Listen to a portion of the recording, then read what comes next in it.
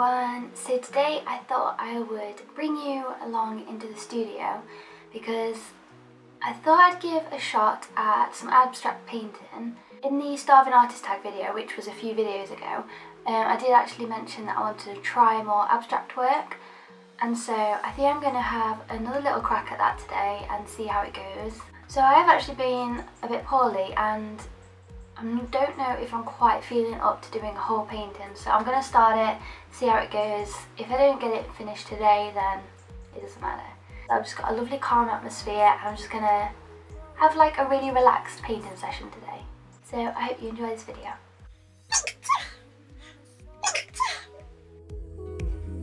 But your voice was too loud.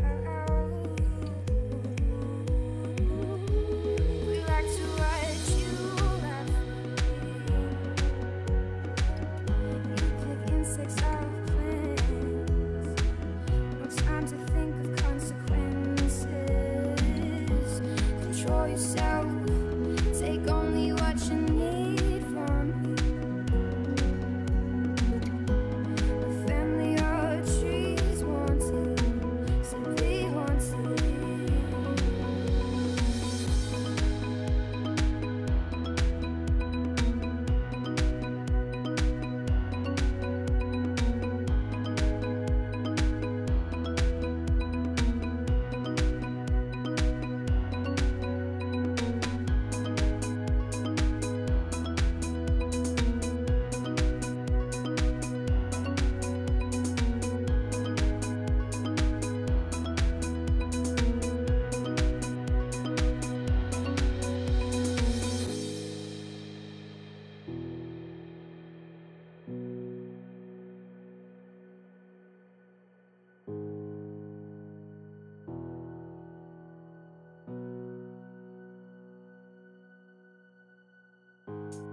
Water is warm, but it sends me shivers.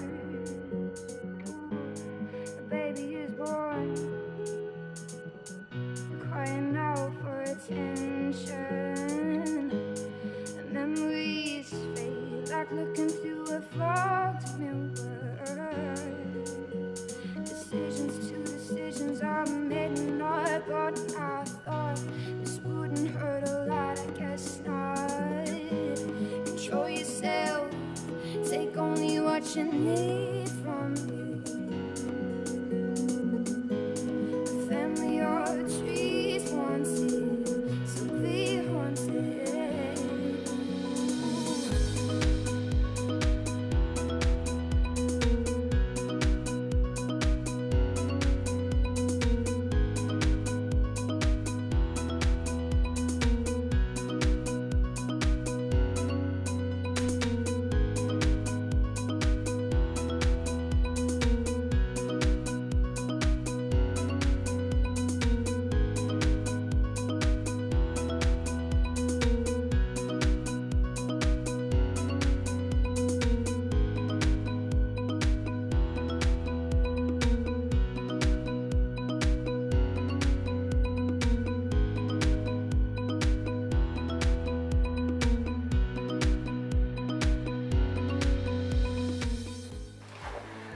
Hi guys, so it's probably been about like an hour and a half since I started this painting, and it's pretty much lunchtime now, so I'm going to have a little break, give my eyes a little bit of a rest and just get some lunch and, you know, chill out for a little bit. I don't know how I feel about it so far. I really am enjoying doing the abstract part of it because it's all quite new to me, sort of taking bits and bobs. Well, I'll explain the process of how I've come up with the idea. So basically, I've got about 3 photos of different floral arrangements, and then I'm taking like bits and bobs from each one and then sort of overlapping different ones, like different parts of the photograph onto all the flowers. And yeah, I'm just trying it just so it does look floral, but it doesn't look like a copy of something from real life, if that makes sense. So it's still sort of impressionistic, which is like my favourite style of painting. So I I kind of just trying it and just see what happens. I'm not like, you know, I don't know, it's just an experiment. I think the process of making art is a lot more important than the final product. That is like what I always think, but at the same time it is good to like learn from things and to like what you've made, so you're proud of it and stuff. So I don't really know how I feel. I think I'm going to have some lunch and then come back and see what I think to it then. So most of the paint that I've been using is either Daler-Rowney Kryler Artist Acrylic or Winsor & Newton Artist Acrylic. Yeah, I've got like a couple of different brands in there as well, but mainly that's what I'm using today. I do actually quite like the Kryler ones because they're very like thick, very heavy body, so it just makes it like really stiff, and so it's not just like a gloopy mess everywhere, because I like paintings where you can see the brush strokes, so this like holds the brush strokes fairly well for an acrylic. I've also got some of these which are roses which have like obviously started dying. I just find them so beautiful. Like, am I the only person, like, am I weird, who finds actually like dying roses prettier than like really brand new alive ones? Because they're just so fragile and kind of like sad but very romantic. Oh, I've just got paint on it. Oh wow. So while I'm just enjoying my green smoothie, I'm going to do some emails and catch up on some admin work. Hey guys, so it's about 2 o'clock now. I kind of got lost as I was like replying to emails and stuff. I remembered a project that I had to get done today. So now I have to package this phone case up for somebody that bought one on Etsy. Again, I'll put the link down below if you would like one of these cases. They're really, really nice quality. I actually have had mine on for about 2 years now. It was when I first got my phone, and it's still like fine, but the colour doesn't come off even if it gets scratched, which I think is really, really good. I do them for like all different phone case sizes, so if you don't see yours listed there in the Etsy listing, just give me a little message or something and I will reply back to you whether I make it for that model or something. And they make great presents as well, guys.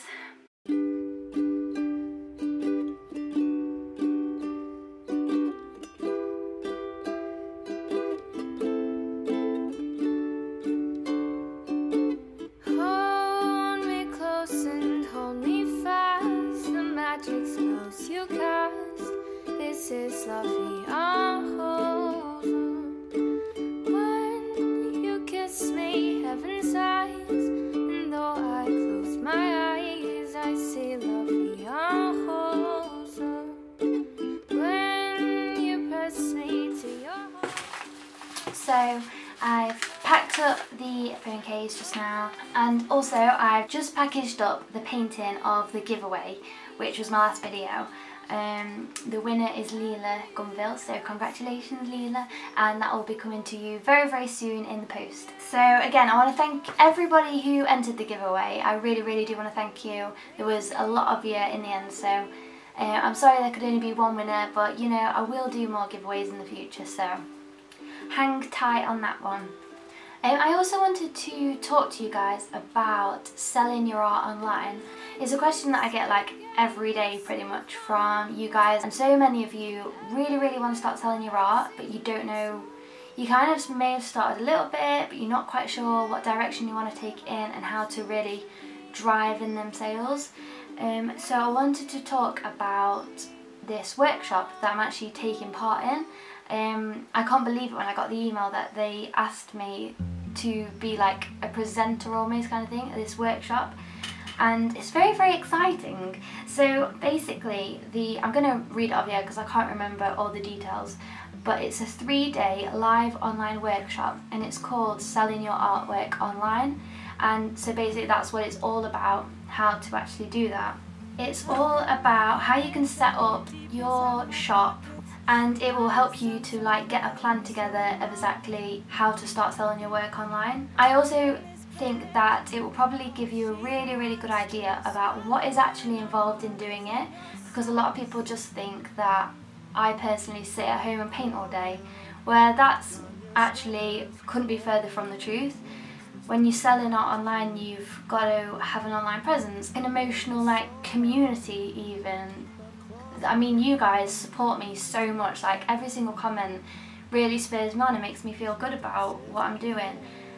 And it's about building that little community. So it will talk and it will give you like a really thorough idea of exactly what is involved in that. I also wanted to tell you guys about it now because if you sign up before November the 1st, if you use the discount code Katie Jobling with a capital K and a capital J, I'll put all this information in the description box if you know, can't remember it.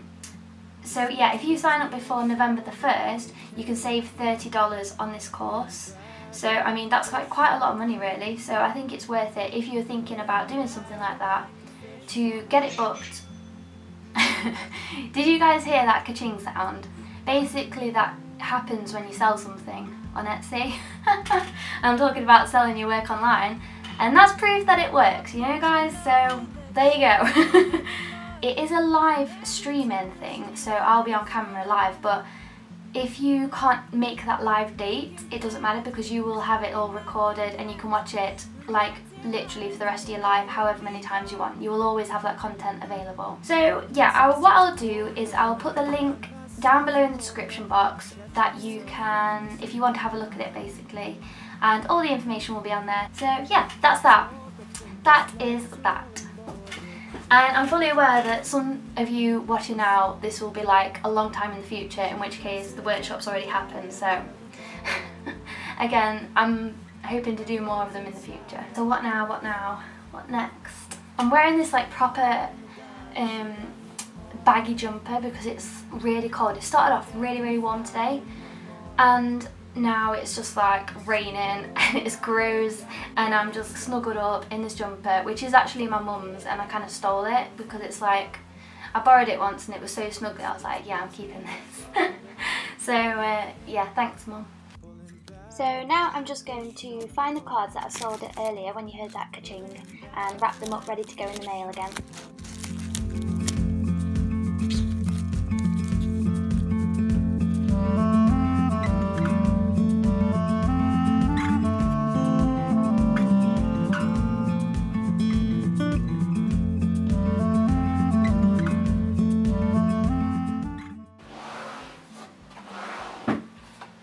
I thought I'd show you these as well, which I did last night for a friend who's having a little baby. So, I mean, obviously everybody knows Beatrix Potter. She is an incredible artist, and so I made some of her little drawings for the baby's room. I will show you up close.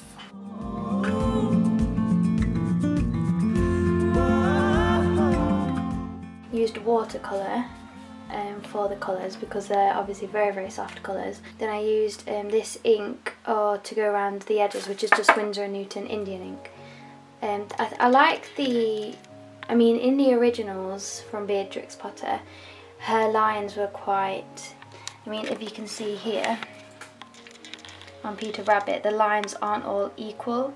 So if I'd have just gone around with a black pen, it would have meant that all the lines were equal, whereas going over it with ink gives this nice inconsistency to the line, which makes it just seem, just gives it a really nice effect, I think. And then obviously, because I love hedgehogs, I think that's, is it Mrs. Tiggy Winkle, I think her name is. So if you're not already clued up on Beatrix Potter, you should definitely Google her because her work is absolutely incredible. I think there's a film about her as well. Well, I don't think there is a film about her because I've seen it.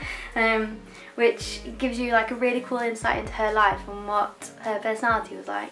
So yeah, if you've not seen the film, it's definitely worth a watch. I think it's called Mrs. Potter. So I'm going to go and stir the curry, which I'm making for tea for me and Nathan. And then I think I'm going to go to the gym as well. Thank you so much guys for coming to the studio with me today. It was really good fun and I hope you enjoyed it. So love you lots and I'll see you in the next video. From this time, I've never felt bruised like